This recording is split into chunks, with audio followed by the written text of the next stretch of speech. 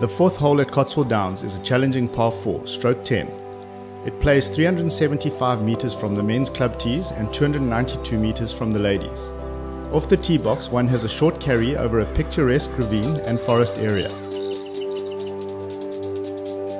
From the tee, the left side of the fairway is protected by 2 bunkers. However, there is a generous bailout area on the right-hand side of the fairway, commonly known as Bully's Gully.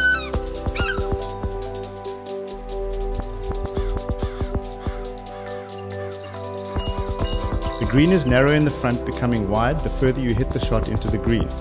The left-hand side of the green is protected by 3 bunkers, and any shot hit short right will leave you 8 foot below the green, resulting in a challenging up and down.